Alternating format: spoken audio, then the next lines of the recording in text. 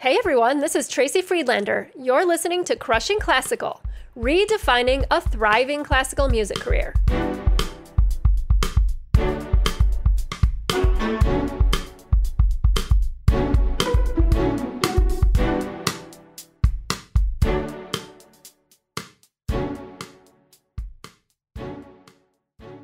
On the show today, I have Sarah Belle Reid. Sarah combines trumpet and electronics to create a completely unique genre all her own. But Sarah didn't start out doing this, obviously. In college, she was firmly on the path toward a traditional trumpet orchestra career. You'll hear all about how she went from heading for an orchestra career to one she's completely invented. And now with nearly 19,000 followers on Instagram, she's clearly tapped into a niche I, for one, didn't even realize existed.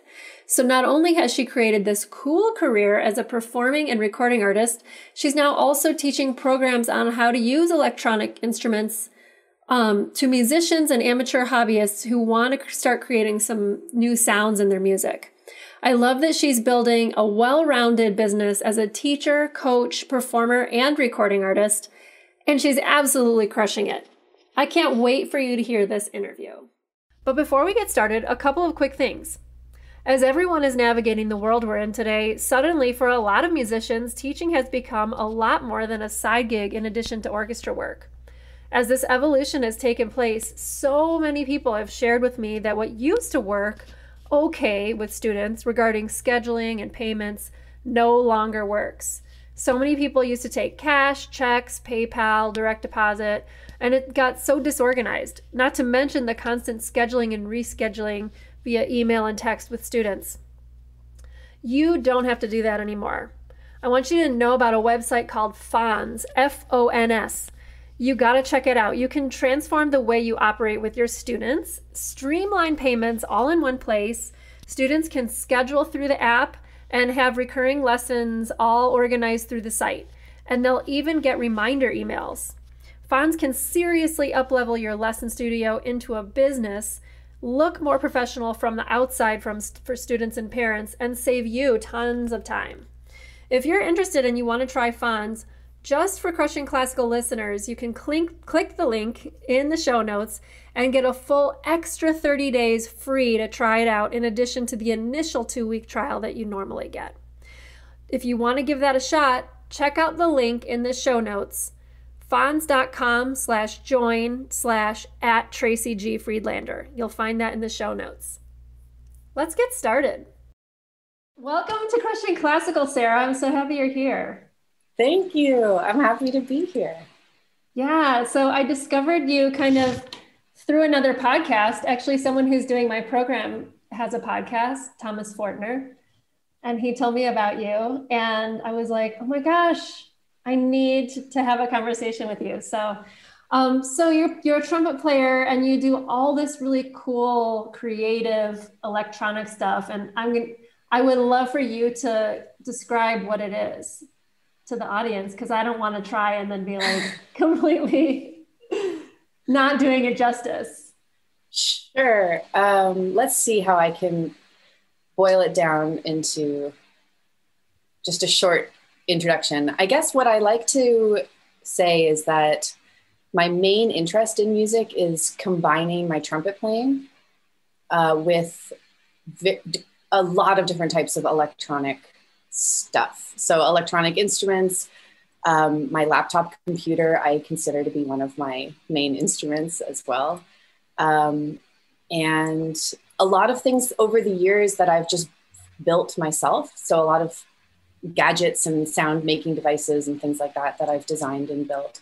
So yeah, that's kind of my main passion, is just integrating and combining this very acoustic, organic world through the trumpet, which is my origins in music, with all of the new possibilities and sounds and ways of interacting with sound that come from electronics.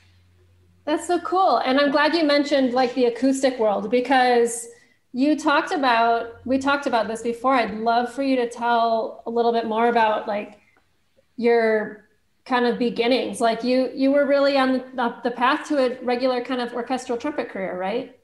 Absolutely. Yeah. Absolutely. Yeah. I started as a very young kid playing piano, classical piano, and then I picked up the trumpet. I went to call, university to do an undergrad degree in classical trumpet performance. And that was absolutely what I thought was my everything at that point. And it really was, actually, because it was not only what I wanted to do, but it was all I knew I could do at that point in my life.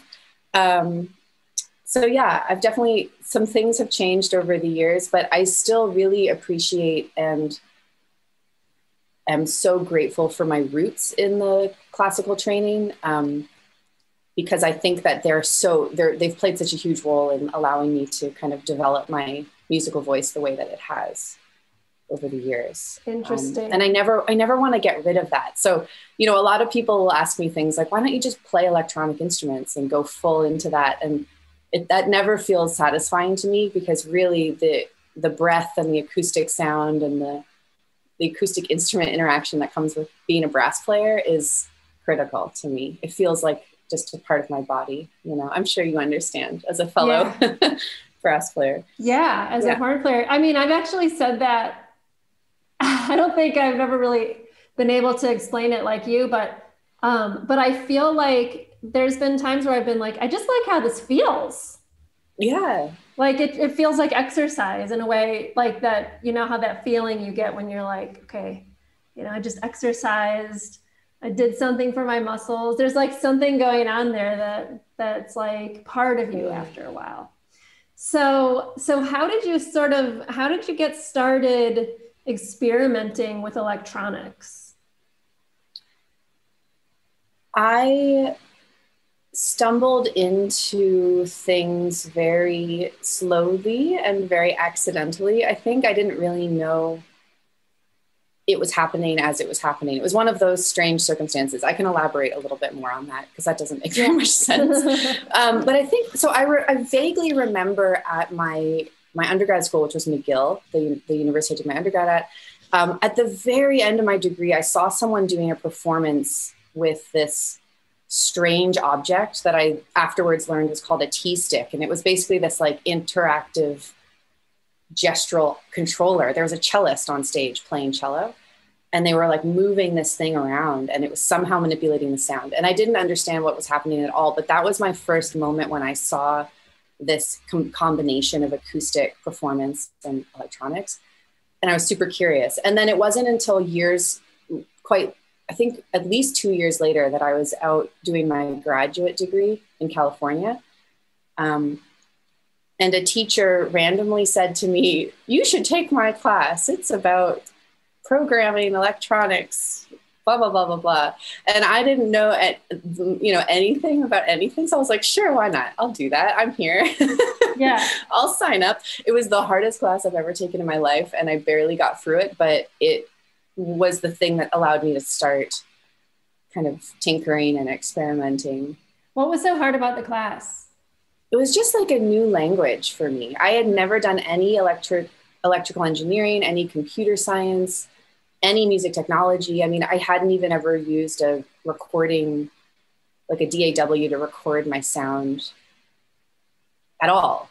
I was doing audition tapes and stuff using a little like one button press kind of recorder. It was all just there. I wasn't using technology. I wasn't familiar with it. So this was just like going straight into the deep end to this world where everything was new to me. And I think that's what made it so difficult, was it's a whole new language.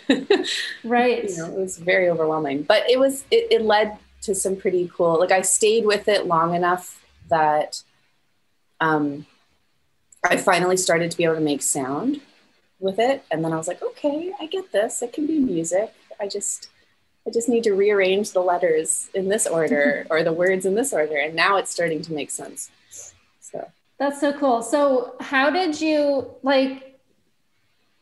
get from the place of, I'm learning in a totally new language and taking a class just for the heck of it because someone asked me to like, I'm going to start really diving into experimenting how this works with my trumpet. And like, I mean, let me just say, like, it's a huge leap to go from, I play orchestral excerpts and I'm trying to get an orchestra job, to I'm creating completely something new. Not only what, like something completely new, but something with the instrument that I was originally trying to do something really traditional with. So like, how did you, what caused you to sort of start going in that direction?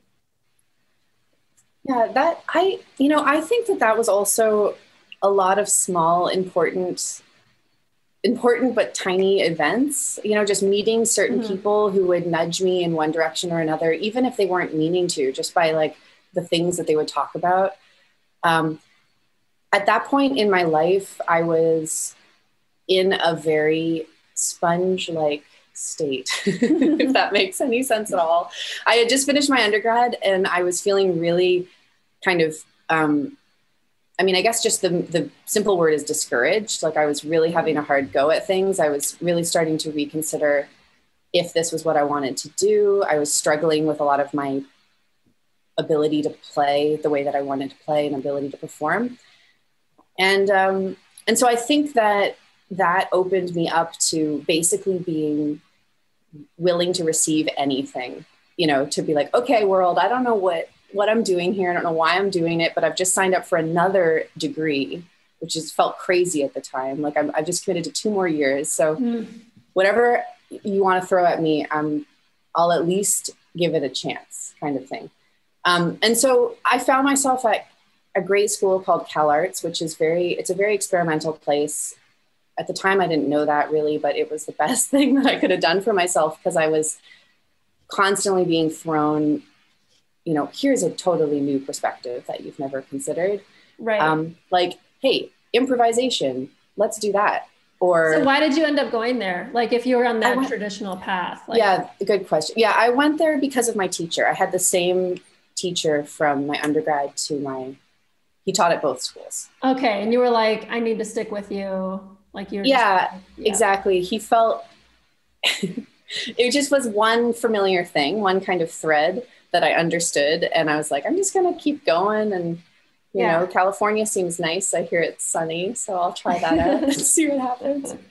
But I really had intentions to continue being a classical trumpet player, maybe with a little bit more contemporary music thrown into the mix, but I wasn't expecting to fully change directions. So, you know, I met a bunch of different people. It was hard to not be inspired by them because they were so passionate about what they were doing. And that was really contagious at that point in my life. I was like, wow, these people are doing music and they're loving music, as opposed to me, who's over here, like, just feeling so nervous about everything. Mm-hmm.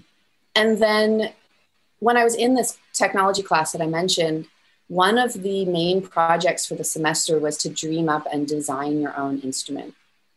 And after a lot of research, I decided to create this trumpet instrument that could combine these two worlds together, because I was still very much, as I said, really rooted in the classical trumpet stuff. And that's kind of where it all began. Once I got invested in that project, it wasn't just a class assignment anymore. It was like, okay, wait a second. I can actually build myself an instrument that does everything I want it to do, takes this already incredible thing, which is the trumpet, and makes it even cooler based on the things that I'm currently super excited about. Like, that sounds like a dream. Yeah. So, yeah. And then, you know, and then it started like I'm condensing this story down into a few minutes, but it's important. I always think it's really important for people to know that it was months and months and months and years. You know, it was not an overnight thing where I'm like, I'm going to build a trumpet. Done. Not at all. Right. It's so easy to hear a story and go, wow, everything's so easy and perfect, picture perfect. Yeah. Tell us some of the struggle stories. Cause like, you know, as long as we're talking about that, like, were there times where you're like, what am I doing? Or were there times where you're like, wait a second, my identity is rooted in playing excerpts. Like I'm not a real musician if I'm not taking auditions. Or what about the other people in your life? Because I know that a lot of times when you're making an artistic change or a career, like anything altering, not the same as what your colleagues are used to seeing you do, that there's like this experience of other people seeing you a certain way, and then they just don't get it if you're trying to share something that's really like new and cool for you. There's no support sometimes. I mean, I know you had good support at that school, but like, what was it like being in this kind of one foot in one world and one foot in another? Yeah. Yeah, I definitely went through a pretty significant identity crisis experience. In many respects, it lasted a long time, to be honest. But it was interesting because as I was kind of experimenting with this new voice and this new way of playing trumpet, I definitely felt like I was losing, and this might be something I put on myself. You know, I think often we are our own toughest observers, right? And critics. And so I felt like everyone around me was thinking, oh, she's not serious anymore. She's not legit. She just plays around with these gadgets and makes lights blink and, you know, blah, blah, blah, whatever. She's not a real trumpet player. Because in my mind, a real trumpet player, it sounds so silly now, but was someone who only did trumpet all day, every day. The wake up, practice before breakfast, think about excerpts when you drink coffee. I don't even know, but all day, every day, that's it. Because I was really brought up to think in my early training that was the way to be like a master in the field. Mm-hmm. So I had a lot of resistance to the fact that I was actually enjoying these other things. And I tried to stop myself a bunch. I kind of got my own way where I would make a little bit of progress. And I would spend 5-6 hours in the lab instead of with the horn on my face. I would be programming something and it would be working. And on the one hand, I'd feel so exhilarated and excited because I had just made this huge step forward. But it would always be wrapped up in this kind of fear and guilt about this other part of my life that I felt like I was somehow leaving behind. Mm. So yeah, that was really challenging. And I think eventually it got to a point where let's see, I remember having a conversation with someone about it, one of my mentors at the school at the time, who's a multi-instrumentalist. And I went to him to talk to him to be like, how do you balance, because he plays literally about 12 different instruments and he plays them all really, really well. And I was thinking, you must practice 49 hours a day. Like, how do you make that happen? You know? And he just says that he does it. He's like, you just do it. And if you do it long enough, then it will become the thing you do. And it kind of blew my mind. I mean, that sounds so simple, but you just do it and you do it long enough and then it becomes the thing that you do. And what he told me is that when people call him now for work, they don't call him to play bass clarinet or flute or saxophone or whatever it is. They just call him. They say, hey, we want you to come play on our record. Do whatever you're going to do. We know that when we call you, you're like we get one of 12 different options or something. And that was one of the moments where I was like, okay, that's what I want. That's how I want to be working and living as a musician. I want to be a musician first. And a trumpet player is part of that, as opposed to the flip from years before was my trumpet identity was everything. It was my whole identity, you know? So I hope that makes sense. So basically it was kind of this pivot where I was like, my goal is to be a musician. And sometimes as a musician, I play computer. Sometimes I play random noise-making objects sometimes I play trumpet, and I want to be able to do all of those with the same amount of commitment and sincerity and care, because I don't think that one over the other makes me more or less of a musician, even though the trumpet is the like formal instrument, you know? Yeah. That's so inspiring because, you know, the idea that someone could be hired because they're who they are versus the instrument they play is like blowing my mind, you know, because, you know that you're technically in competition with every person who plays your instrument. Like, I remember when I first moved to Chicago and then thinking about breaking into the freelance scene, I was like, well, why would anyone call me? There's like 50 or 60 other horn players here and they've been doing it longer. you know, like the only chance I have is that everyone's busy. You know what I mean? Like there's no reason why they would pick, you know, one person over the other. Maybe like intricacies, like, oh, the last time I played with you, you did a really good job, so I'm going to call you again. But like what you just described with this other multi-instrumentalist person is that like, that's going to be a situation where someone goes, whatever his name is, I don't know what it is, Joe, let's say it's Joe. I need Joe here. Yeah. Like he's the guy we need. I need Sarah here because we're looking for this like unique thing, you know? And then you're sort of free. You're free to be creative. You're free to create a totally different kind of career. So yeah, that's cool that you had like a few like mind-blowing kind of conversations and experiences there that led you along this path of thinking about things differently. Yeah, I think it does add one more thing. I think as a younger student, I was really in a mindset where I was waiting for permission to do things. Mm-hmm. I was waiting for my teacher to say, now you can play this piece of music, or now you can blah, blah, whatever it is.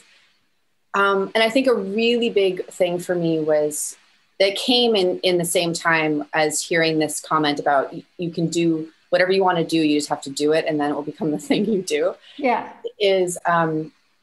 You don't need permit. You're the only person who can give yourself and should be giving yourself permission to do the things you want to do, right? So I think I see a lot of people who are, and I find myself still get stuck in this sometimes where it's like, I really wish I could do that, but gosh, if, you know, I'm waiting for this, or I feel stuck on that, or what will people think? It's like, I'm actually the only person who can kind of give myself that permission and can take that first step. So if I'm feeling frustrated, it's all on me to kind of change. That was a big moment for me as well, because I just didn't even realize you could have a career as a experimental, whatever, electroacoustic trumpet player who mostly improvises. I didn't know that that was a valid possibility. And I was waiting for someone to pick up the phone and say, hello, Sarah, would you like to be the second chair in the experimental electronic? Like, it didn't make any sense. It wasn't going to happen. Right. So I basically had to realize that and decide like, all I have to do is just to start doing it. You know, I give myself permission to make that kind of music, even though I'm not seeing other people immediately in my little trumpet bubble making that kind of music.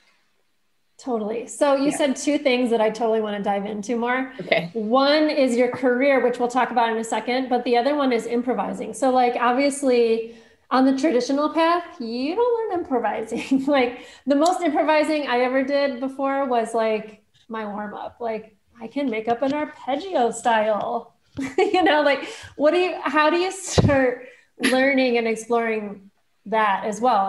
And, you know, especially getting the skills, because there's skills involved in being able to know what to do next when you're playing completely improvisationally. So yeah, I think there's a lot of different answers to that question, and I mean, for me, it was really about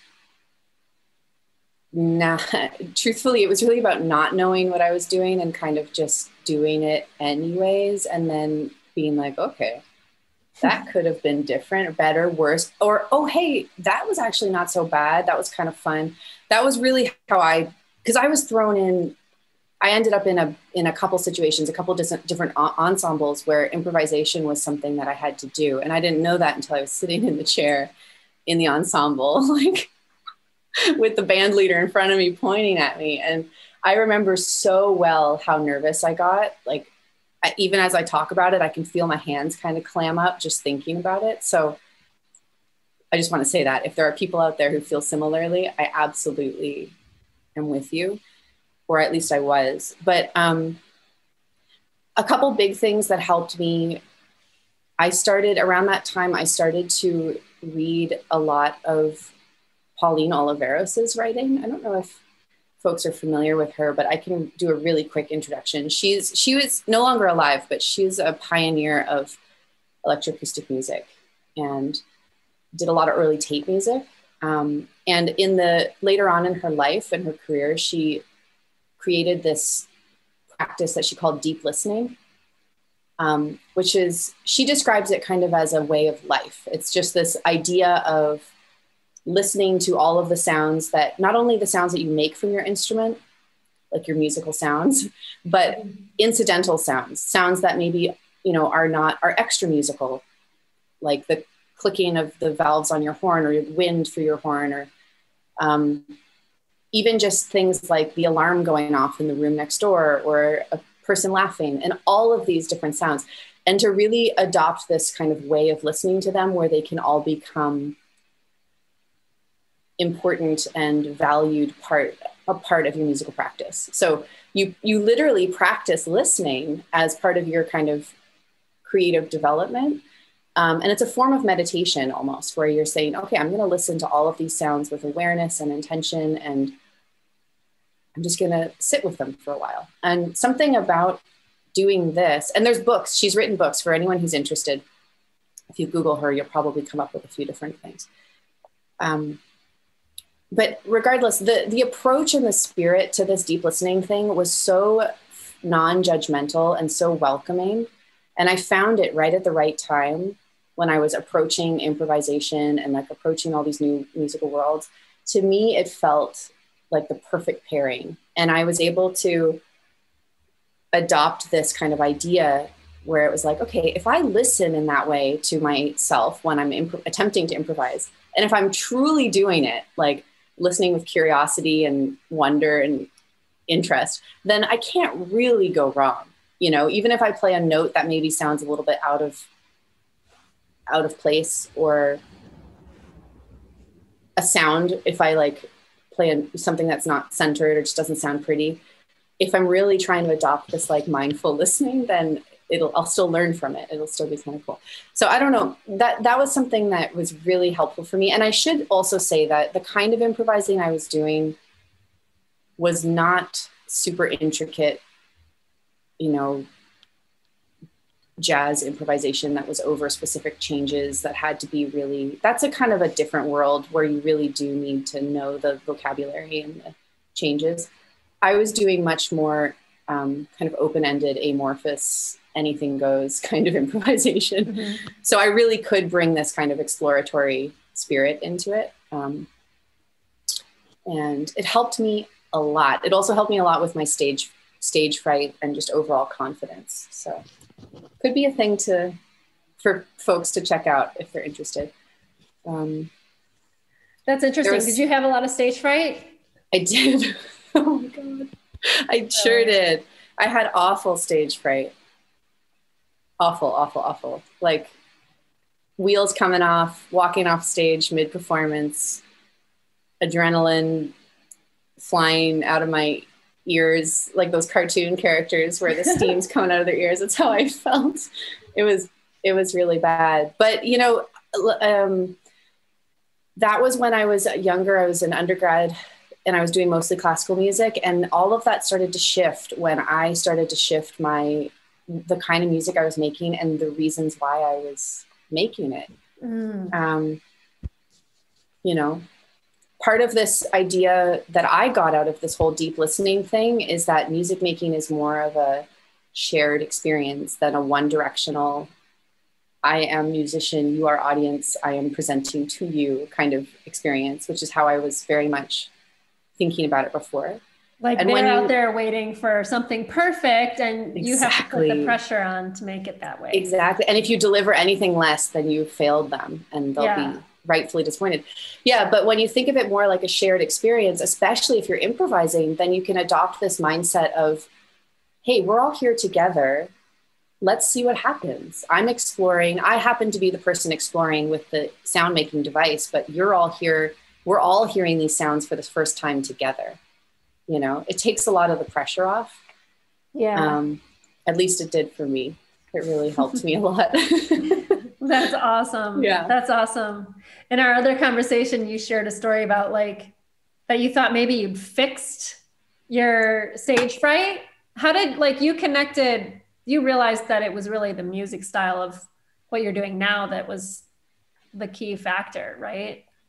I think for me it was, I think even though I love orchestral music so much, I just think it was a mismatch for me as a performer. And that was also, speaking of the whole identity crisis thing that we talked about earlier, that was really hard for me to stomach, because I felt like an epic failure. Mm-hmm. It's like, I'm not good. I'm not good enough at this. I can't do it. Or even what was more difficult to swallow was realizing that maybe my heart wasn't totally in it. And that might be why I was so like having such a hard time getting through auditions and stuff. Because when I ended up starting to play my own music, I was improvising more, or I was, playing around with sounds that I was also simultaneously designing, which was kind of my first step into the world of composition. Excuse me. The nerves went away, because the whole reason of making music wasn't to execute something flawlessly in order to kind of fit someone else's musical idea. It was more about exploration. It was more about, let's see what this does. Let's listen to this cool sound. Let's follow this musical idea for a while. And it really, to me, that was a big, big, big shift.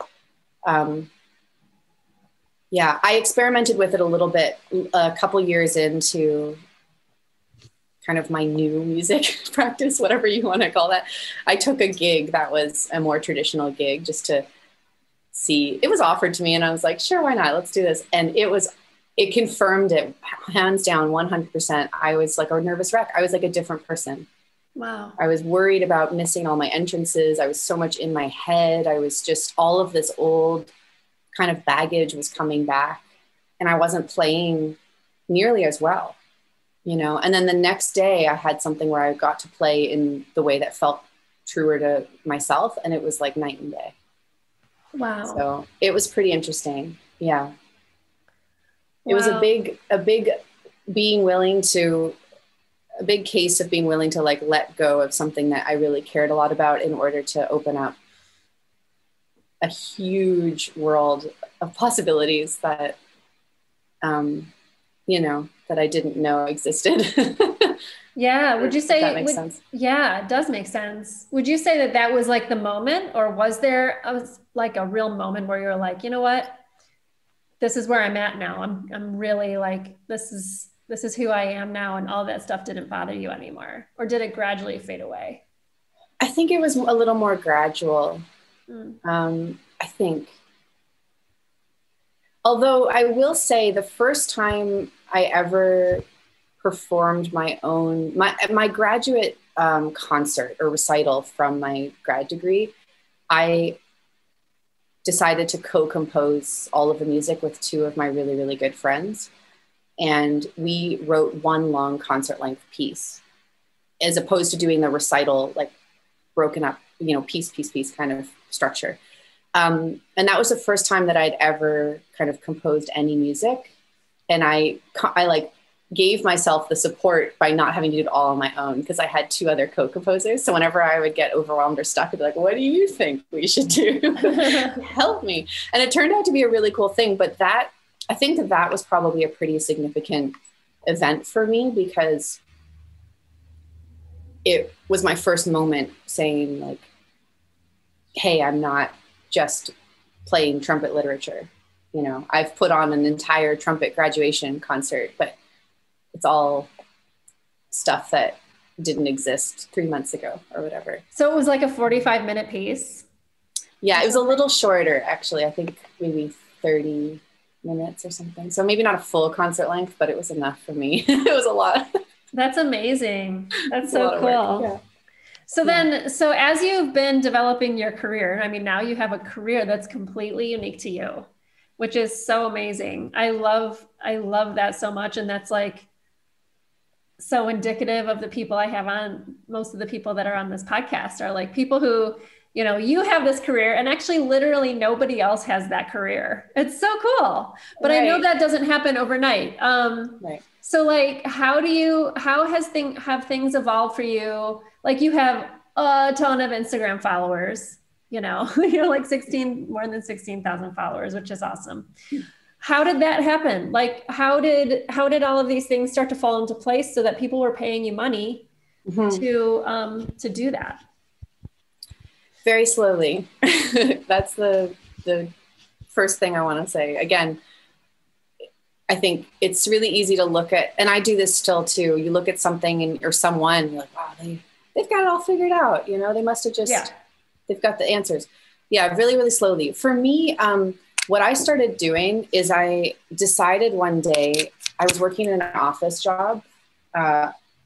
This was after my graduate degree that we've been talking about. So I finished that, I got a day job. And I was really it was okay. It was cool, but I really wanted to be making music, you know, like that wasn't my passion. And I remember one day for some reason, I saw something about Instagram, or I heard a podcast. I would listen to podcasts often while I was working and things like that. And I thought, you know, I'm just going to post some stuff on Instagram. Yeah. Without knowing what I was doing. And specifically what I was inspired to do in that moment was to post stuff about that was related to what I wanted to do. Mm-hmm. This comes back to the whole idea of like, you've got to do what you want to do, and then it will be the thing that you're doing. Yeah. So I was still getting occasional calls for work that I would take because I felt obligated to do it, because it was all I was getting asked to do. Right. But it was not really aligned with my passion. It, you know, it didn't feel great. So I thought, okay, I'm just going to start putting stuff on Instagram that has something to do with what I want to do. So trumpet and electronics, or improvised music, or more extended techniques, more experimental sounds, things like that. And I started to do that every day or a couple times a week without any real method or strategy. And then slowly, well, you know, actually over like maybe a couple months into it, I would start to get messages from people who are like, hey, this is cool. Do you want to come play at my house concert that doesn't pay anything, and we'll probably have 4 people in the audience? and I said, yes. I was, sure. Can I do what I want to do? Can I do anything? And they'd say, yeah, you can do anything. And that was the beginning of the whole switch over to being kind of called to be a musician first, or like being asked to do work as myself and not as a trumpet player to play this music, you know? Yeah. And it's funny, even today when I get asked to do things, I still am like, can I do anything? Just to clarify, can I play anything? It still makes me so happy that is a thing that happens. So yeah, that started to pick up. And then, you know, naturally over the course of half a year, a number of months, you start to meet other folks who are more in that new world that you're stepping into. And it really does kind of expand from there, because they'll say, oh, do you want to play like a duo sometime? And you're like, sure, let's do that. And then there's another random house concert that doesn't pay, that has 10 people in the audience. And it started to build from there. Do they give you food? They paid you in food? Yeah, or they'll pay you gas money or something. I did a lot of those. Like they'll give you in LA, it's gas money is often a strong incentive. So much driving. But, you know, eventually they do start, like you get a slightly more funded gigs. And I'm definitely not advocating for people to do work for free. It was a tricky gray zone for me. I was so excited to be finally just doing what I wanted to do, right, that the experience of doing that seemed worthwhile to me. But yeah, it started to grow pretty, you know, over time, and people would say, hey, now I've got this actual gig that you can do that will actually and you're being visible around the thing that you want to be doing, whether that's visible in front of real people at a house concert or just on Instagram. And you know what, I will say, I scrolled to the bottom, like, because it's so easy for people to go, oh my God, 16,000 followers, I can never get that. Like, that's amazing. You know, and you just feel kind of defeated, but that's like seeing the finished, that's seeing you started in 2012. Like that was a long time ago. And your first posts were like, this is my dog. Yeah. My dog. This is my cup of coffee. Like, you know, you just start until it's the thing that you're doing. And I love that phrase so much, because over time you started to see, okay, this is what I'm posting. This is what I post that's about what I do. This is what's getting traction. So I'm going to do more of that. And before you knew it, it's a part of what you do. So it's not a burden to post on Instagram because you're just like, this is what I do. And there's people who want to see it. So it probably becomes just part of your everyday activities, right? Yeah, absolutely. I think you just hit on a lot of really good thoughts. I mean, one is that you just start. Like the biggest mistake, or not mistake, but the biggest disservice you can do for yourself is to not do anything. Mm-hmm. Because you'll probably make quote unquote mistake. You'll post something wrong. I think they're all pretty small mistakes in the grand scheme of things, but the biggest actual mistake is to not take any action at all and just to sit and kind of wait. And because any action, even if it's like, ooh, that post didn't do anything, that is a really valuable learning experience. Totally. And people won't remember it. Of course they won't. I know people. Yeah. I know a lot. I used to worry that I would be bugging people like, oh, they don't want to see another thing from me. And someone said to me, which is just so profound and so correct. It's like, if they don't want to look at your stuff, they won't look at your stuff. It's okay. Right. You know, you're not going to upset. There's nobody sitting in their home right now going, oh, come on, Sarah, another trumpet video? Give it a break. And if they are, then they can just turn it off. It's okay. Exactly. The only way that's going to happen, I tell people this all the time too, because that's one of the big things is worrying about bugging people. I'm like, the only way they're going to see that is if they follow you and nobody else. Right. Like the algorithm is going to make sure that one person isn't going to see every single one of your posts. Yeah. So, I think someone said that. They said one of my followers was telling me that it was too much, but it was my mom. Like, that's probably because she only follows you and nobody else. That's really sweet. Yeah.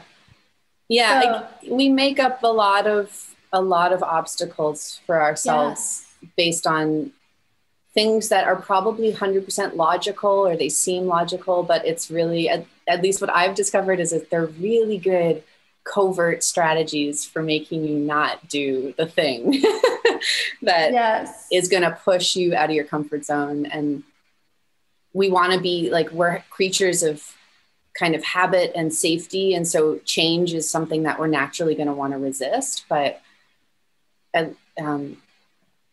yeah, it's like, as soon as you start to do it, for me, it felt so liberating because I was like, hey, I don't have to wait for someone to call me and ask me to do a little concert on Instagram. I can just do it.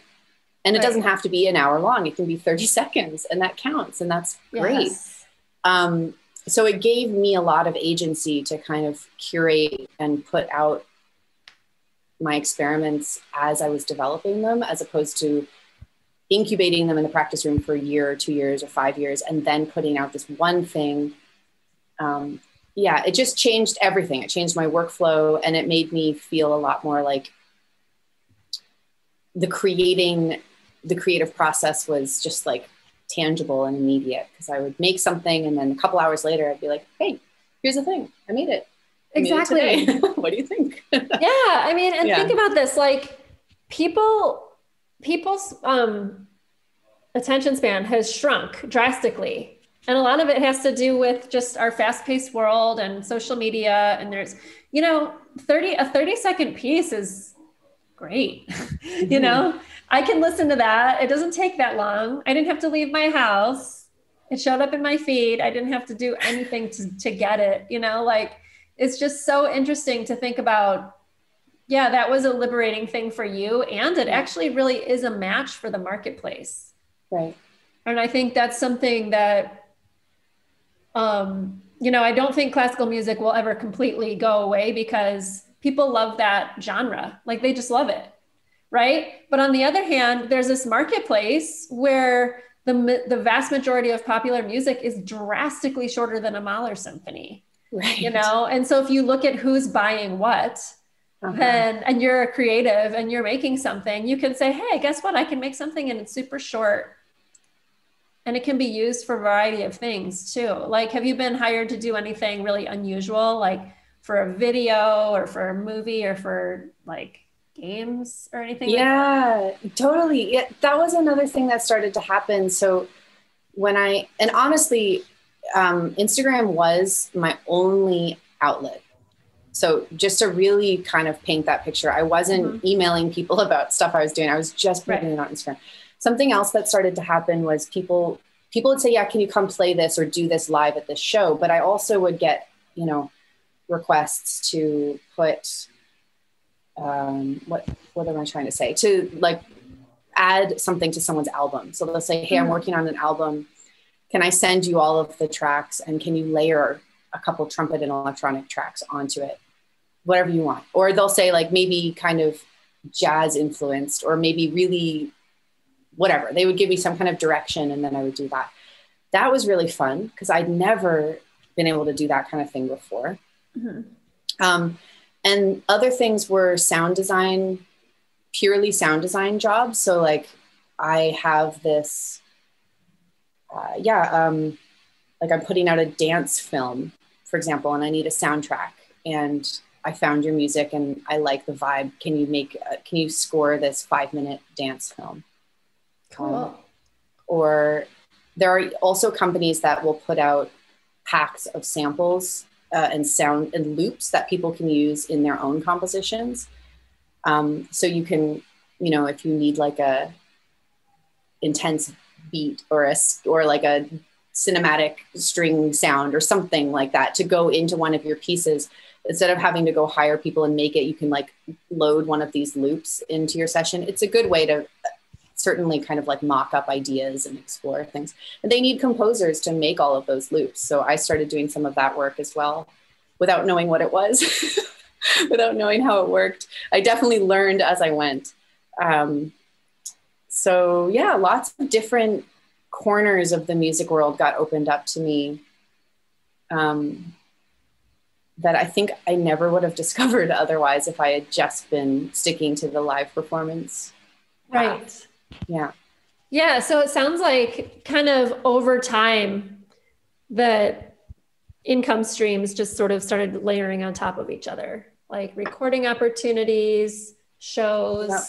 Very little by little, but they add up for sure, especially when you have, 5 or 10 different sources. Some months, one of them might be slower than others, but they do start to kind of layer and it becomes a viable thing. As long as you're okay with switching contexts, which was definitely a challenging thing for me to start figuring out. But oh, really? Like how so? Yeah. Well, what I started having to do was dedicate, one day, say this day of the week is my day that I dedicate to this kind of work. Like I do all my recording projects on this day. And that way the next day I can work on more composing or live performance type things. I had to start to kind of chunk my time that way, because what I was finding is that, on any given day, it was like 9 a.m. live performance mindset. And then all of a sudden I have to switch over to a sound design mindset. And now I'm scoring something. And now I'm trying to talk to someone and be a teacher. And now I'm back to live performance. And it was really draining. Mm-hmm. So I kind of divided my week up into larger buckets to accommodate all of those changes in context. But that's something that it was a great problem to have. And so I was really happy to be like, to find a solution for it. And I think everyone will find something that works for them in that regard. Yeah, no, I feel the same kind of way about what I do too, because when you're a musician, you have like a musician in the traditional sense where it's like the orchestra has these rehearsals and the concerts are on these nights. Like if you're just gigging with one orchestra, right? Yeah. Then you're just used to having it set up like that. So when all the work is being generated by your activities, now you're like, well, what works for me actually? Do I want to be working on the weekend? Actually, like, you know what I mean? Like in the symphony world, you don't have a choice, but you do have a choice when you're a business owner. Yeah. So, yeah. Absolutely. So I know that you just created a program, like a teaching program. Yes. Can you tell us about that? I can. Cool. Yeah, this is new. I just started working on it, I guess 6 or 7 months ago. It is called Learning Sound and Synthesis.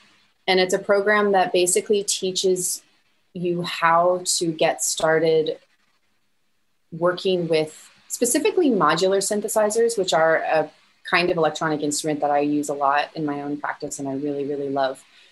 But they have a pretty high barrier to entry. They're the kind of instrument that if you know, oftentimes people will look at them and they look really cool. They kind of look like this cool command station in a spaceship, like a retro futuristic spaceship. But there's all these, by design, they're one instrument that's made up of like sometimes dozens of little sub parts, and you have to manually connect them all together, and it can get really overwhelming and really daunting. And so this program is based on that, is helping you kind of take your first steps into synthesis in general, learn how to design your own sounds from like nothing. And then from that, your own music. And then to work with these instruments. And I teach everything. Something that was really important to me was giving people a chance to kind of explore this world without having to invest in thousands of dollars of gear, because these instruments are thousands of dollars, just like a good trumpet. They're quite expensive. Excuse me. So there's this really great online program that anyone can check out if anyone's curious. It's called VCV Rack, and it's free. And it's basically a software emulator for a modular synthesizer. So you can download it and it runs on your computer, and you can try out the workflow and the sound generation and the sound design and everything completely for free. Which I thought was really cool. So when I discovered that program existed, that kind of sparked the idea for this course, because then I thought, well, now I can actually reach people who don't already have one of these instruments, and they can still get their feet wet and they can learn how it all works, and they can start making music with nothing more than their computer. So that was that was the spark. Yeah. And in particular, I get a lot of questions these days from people who are kind of like where I was many years ago. They play an acoustic instrument. They're curious about kind of broadening and expanding their career or just their creative practice, whatever it might be. And they're curious about electronics. And so I've built that program with that kind of person in mind. So it basically walks you through, you know, what is a synthesizer? It's like but like very beginning. What does any of this mean? What is a waveform? What are these words that we hear? All the way through to what I do. Like I unpack kind of the videos that you see me doing on Instagram and show you and other places, and show you how to connect your instrument, how to process the sound and make it sound all spacey and cool and robot-like. So cool. Yeah, so it's been a lot of fun. Did you know that you had a lot of people in your world through Instagram that were like, I want to learn this? Like when you decided to make the class? I put feelers out first, but I also I was getting a bunch of messages from people. And that started happening years ago. And I was just like, oh yeah, I'll help you. I was helping people one at a time through my DMs. It was very time consuming. Yeah. And then I think with the like everything changing this year in the way that it did, and all of a sudden having all this time because all my tours and concerts got canceled. Yeah. I found myself with time, and I thought, well, you know what? This is something I've really been kind of wanting to do for a while. Maybe this is the time to do it. You know, maybe I can figure it out. So I took the top questions basically, which were basically all the same question. It was, how do I get started? I'm totally overwhelmed. What do I do first? Like, you know, how does this work? And how do I connect my acoustic instrument to electronics, basically? That's so cool. Turn that into a course. Yeah. So that's so cool. So it's just going to get started. A new cohort is going to get started at the beginning of the year. If someone wants to know more, like, is there an email list or something they can join? Okay. Totally. Yeah. There's soundandsynthesis.com is the main website. And there's a wait list that people can jump onto. Cool. And the course is not a fully DIY class. I do a combination of synchronous and asynchronous things. So there's also group coaching calls, which are really fun. We did a first welcome call for the new cohort the other day, and there were people from the US and Canada, Europe, Chile, Taipei, Australia, the Netherlands. It was incredible. There's people from all over the world. So it's an interesting opportunity also to kind of just come together as a global group of people who are all curious about this corner of music making. But as a result, the reason why I brought that up is because it is synchronous as well, I only run it 2 times a year. So it's good. If you're curious about it, you can join the wait list, and then when it opens back up, you'll be notified. That's so awesome. It'll probably be in 6 months or so. That information will definitely be in the show notes, because I think in this time when things are really strange, and even before that though, I think a lot of people have been thinking like, how can I be more creative? How can I explore something? And what I love about this is it gives people an opportunity to do something unique on their own and make art with their instrument that they currently play, but just enhancing it. I think that's really cool. Yeah, so cool. Absolutely.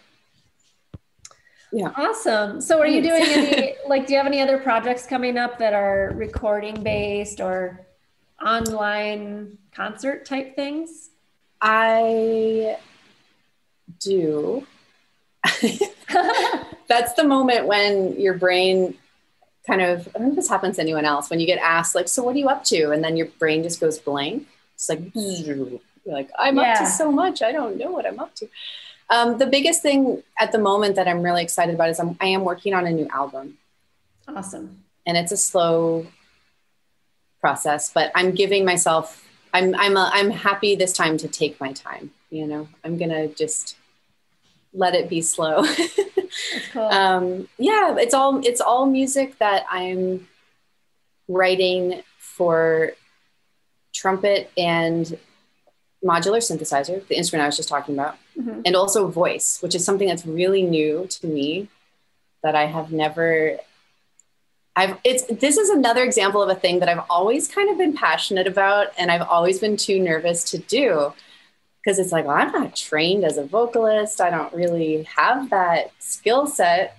I'm right there with you. Yeah. I grew up listening to all music that was being sung. It was like popular music.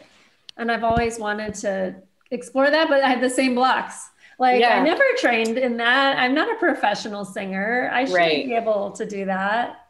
Well, so you've heard it. Now I'm accountable for this because I've said it on. That's awesome. That's my plan. I'm having a lot of fun with it. And I'm doing everything in my home studio. So I'm layering 5 versions of trumpet all on top of each other and making trumpet choirs and singing multiple tracks. It's really fun. Yeah. Do you know who you should, have you ever heard of, I can't remember, I'm not going to think of his name right now. Speaking of the blank thing that happens, I get it. But I interviewed this guy and he has a band called French Horn Rebellion. Have you ever heard of this? I haven't. You have to check it out. He was on my podcast a couple of seasons ago, and he does a lot of manipulation with electronically, and he'll be like, there's 5 tracks of horn at the beginning of this song, and you listen and you almost don't even, he's manipulated it to the point where you can't really tell sometimes that it's even a horn. Right. Yeah. That sounds great. But then he sings all the time, and he plays his horn at concerts. I have to check out what he's doing now, because he, his big thing was touring and playing concerts and playing in clubs, and people would be like, wow. And he's playing the French horn on a stage. That's a rock band guy. And he has the bell is painted bright pink, and all the slides are different colors. Whoa. It's this unique trumpet or horn that he had made that's a little bit more like a trumpet. He said it's the sound of it is not like your typical kind of mellow horn sound that you have in an orchestra. He definitely modified it or had it made custom. But you should check it out because he's doing I mean, it's not the same as what you're doing, but he is using electronics and Cool. like layering things and See, yeah. I mean, that's to me, that's part of what makes this also exciting though, is because electronics are like this like gateway or portal to wherever you want to go. Sorry, laughing at myself. It sounds so silly. They're like a gateway. Don't you get that? No. I mean, what I mean is that, you can do anything with them. You can kind of go anywhere from anywhere. And that's the really exciting, the reason why I gravitated to them so much and why I love teaching it is because if you want to do really ambient, lush soundscapes, or if you want to do like rhythmic music or whatever it is you want to do, with the same set of tools and the same basic skill set, you can go anywhere from anywhere. You just have to take the first step. There's another one of my, yeah. Yeah. And it really can be an amazing thing. That was like a quotable moment when you were like, it's like the portal, but then you like cracked up at yourself. So it didn't make it so intense, but that's what was funny about it. So no, I think that's really true. And you're right. Like if you take the example of the French horn player, just because that's my instrument, I've tended to go, oh, wait a second. Like I couldn't play rock music or I couldn't play bossa nova or whatever, because I'm a horn player and that was written for that instrument uses music from, 16, whatever to, and so you feel like, well, it doesn't fit in other genres, but like this, what you're describing actually makes it seem like you could say, oh, well, it does, because I can just manipulate it or change some things and make it feel like it actually does fit in whatever I want, whatever setting I want. Mm-hmm. Yeah. I think it kind of, from my experience, what happens is you dip your toe in, you start making some music or some sound, and then your ear and your musical instinct will lead you to whatever direction you want to go. Because you'll be like, ooh, I like that. Let's do more of that. Or that's cool. Oh, that was fun. And the amazing thing when you're working with an instrument like a synthesizer or something like that, is it really is that immediate. You can kind of explore it and play it at the same time. It's very different from when you're playing an acoustic instrument and you have all of this technique that you have to build up and practice before you're able to really be in the music making state. Right. And if there's a new technique you want to learn, you really have to go kind of shed that for a while before you can integrate it. So it's definitely not as immediate. The pairing of those two things is really nice, because the acoustic side slows you down. It's like, okay, practice this for a few weeks, right? Take your time. But then the electronic side, it's like all at your fingertips. You can kind of design the sound, listen to the sound, and change it all within the span of a minute. That's so cool. It's really fun. It's fun. Awesome. Well, I'm going to put all of your tags, Instagram tag, and your website and the information to how to get on your next waiting list all in the show notes. Thank you so much for being on the podcast today, Sarah. Thank you. Thank you for having me. It's been fun.